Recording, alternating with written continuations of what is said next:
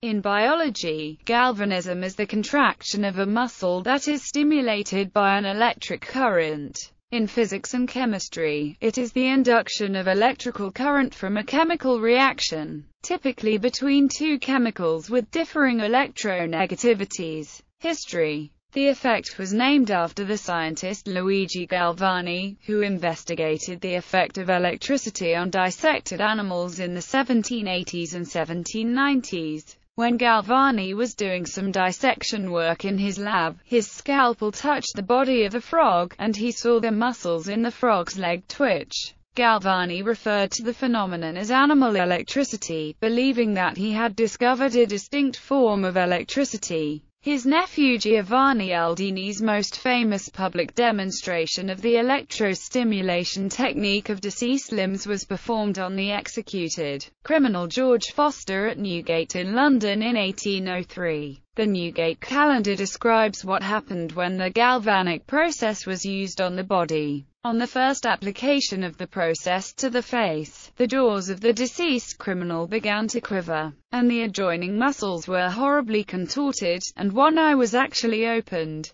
In the subsequent part of the process, the right hand was raised and clenched, and the legs and thighs were set in motion. Modern studies. The modern study of galvanic effects in biology is called electrophysiology, the term galvanism being used only in historical contexts. The term is also used to describe the bringing to life of organisms using electricity, as popularly associated with